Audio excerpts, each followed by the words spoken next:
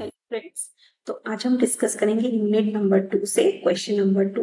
ये हम ईटीकेटी अप्रैल 2023 का पेपर डिस्कस कर रहे हैं, SPM that is software project management. तो क्वेश्चन नंबर 2 का ये है, how uncertainty can be associated with product, process और रिसोर्स ऑफ अ प्रोजेक्ट। तो इसके लिए हमें 3 अनसर्टेनिटीज लेनी है। प्रोडक्ट अनसर्टेनिटी मतलब रिक्वायरमेंट अंडरस्टैंडिंग में मिस्टेक हो सकता है, इन्वायरमेंट चेंज हो सकता है, यूजर कंफ्यूजन या फिर गवर्नमेंट रूल्स चेंज हो गए। तो ये हमारा हो गया प्रोडक्ट अनसर्टेनिटी। फिर आता है प्रोसेस अनसर्टेनिटी मतलब हमारे पास कोई प्रॉपर प्रोसेस नहीं है डेवलपमेंट के लिए, तो हम क्या कर रहे हैं, क्विकली हम प्रोजेक्ट को डेवलप कर रहे हैं, we are using the extreme programming. Then comes the resource uncertainty मतलब हमारे पास जो स्टाफ है या फिर जो अदर रिसोर्सेज, जैसे हमारे पास हार्डवेयर है, सेंसर्स है, डिवाइसेस है, सर्वर, ये सारे की अवेलेबिलिटी पे हमें थोड़ा सा डाउटफुल है, या फिर बाद में ऐसा हो सकता है कि हमने किसी स्टाफ को ट्रेन किया और उन्होंने जॉब छोड़ दिया। तो these are all the uncertainties associated with the project. So how to face this uncertainty in the project? So we can have, first of all, we need to predict that these kind of challenges, uncertainty may be there in our project, and then we have to start working to address these problems. So should have a plan B ready for everything. जैसे अगर suppose हमारा एक plan है वो fail हो गया, तो हमारे पास प्लान भी रेडी होना चाहिए। So this is how the companies work. मतलब अगर एक एम्प्लॉय ने जॉब छोड़ दिया तो साइमल्टेनियसली दूसरा जो पर्सन है उसको प्रॉपर ट्रेनिंग मिलनी चाहिए ताकि वो प्रोजेक्ट को वो टेक ओवर कर सके। So that is our plan B, and we have to identify any kind of risk that is involve in our project. और वो जो रिस्क है उसे हमें टाइम टू टाइम चेक करना चाहिए कि उसमें कोई और एडिशन नहीं हो गए या सब्ट्रैक्शन नहीं हो गए, हमारा जो बजट है वो एक्सेसिव बजट तो नहीं है, आउटकम्स पे हमने कॉम्प्रोमाइज तो नहीं किया। See these all things will help us in reducing the uncertainty in our project.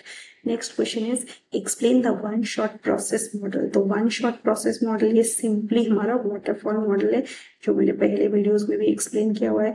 Students ये क्वेश्चन बहुत ही सिंपल है, तो इसमें आपको क्या करना है, ये डायग्राम पहले लिखना है।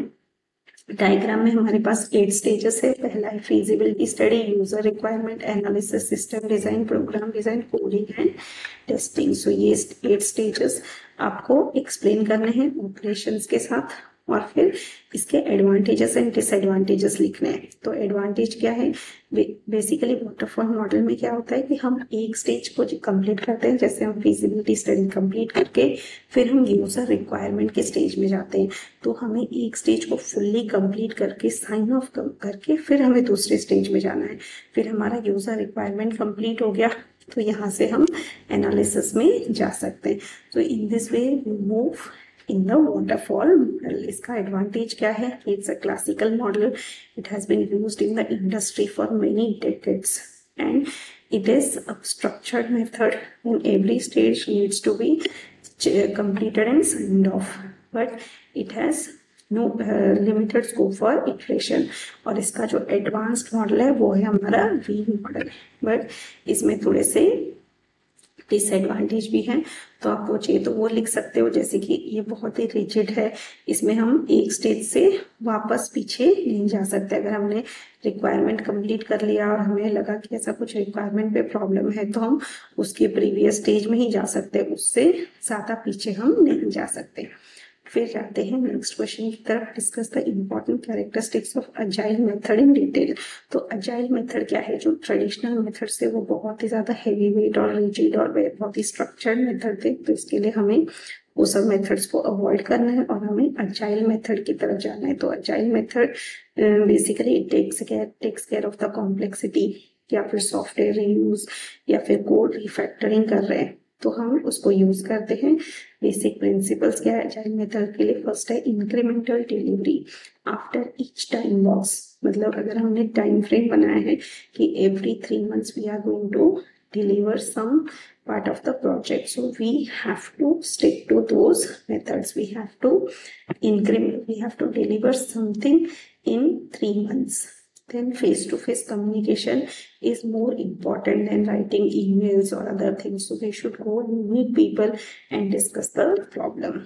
Then customer interaction, in agile method we have to focus on customer interaction. We have to meet the client and we have to discuss their problems and understand the project requirement. Minimum documentation means in this method we are not spending too much time on documentation, but we are spending time on completion of the project. Then comes the pair programming. Pair programming में क्या होता है कि दो person मिलके एक साथ programming करते हैं, तो उससे क्या होता है साइड बाय साइड हमारा कोड भी होता है, कोडिंग भी होता है और कोड का रिव्यू भी हो जाता है in real time. Then next question is explain the reason why estimates are carried out at various stages of software project. So what are the different types of estimates? First of all, first is the strategic planning. मतलब the project portfolio management involves estimating the cost and benefits of new application in order to allocate priorities. Such estimates may also influence the scale of development of software. Recruitment means we have to identify the strategic plan of the organization. We have to perform the feasibility study. Then the system specification means what are all the user requirements or what we are going to develop. Then comes the evaluation of suppliers proposal. मतलब different suppliers से हमें proposal लेके उनको भी evaluate करना है कि which is the best proposal. And then we have to go for project planning where we have to plan the entire project and then we have to work on it. Now the next question is explain the major shortcomings of SLOC. तो SLOC के तो बहुत सारे shortcomings है. SLOC stands for source line of code. और इससे अगर हम project का estimation कर रहे हैं, so first of all we don't have a precise definition for SLOC, then difficult to estimate at the size at the beginning of the project. मतलब initially हमें बताना कि हम कितने line of code लिखने वाले हैं, तो it is very difficult and it is only a measure of code and it is programmer dependent. मतलब एक programmer कम लाइन में भी सेम प्रोग्राम कर सकता है, दूसरा प्रोग्रामर बहुत सारे लाइंस ऑफ कोड लिख सकता है with all that exception handling and everything. So it is totally programmer dependent. Then it does not consider the code complexity. Then writers view on the comment lines and everything is excluded from the line of code. Then difficult to estimate during the planning stage. That is why these are all some of the shortcomings of SLOC.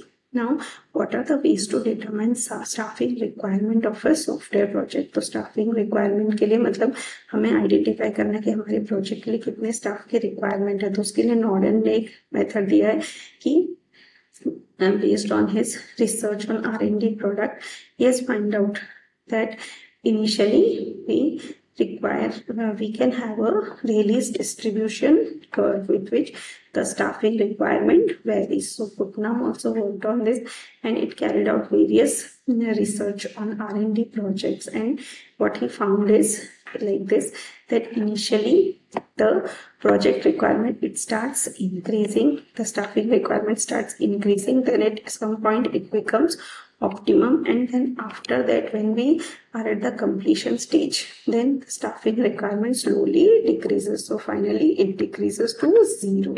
So this is the staffing requirement. So I hope this video was interesting and all of you must have gained a lot of knowledge. Thank you.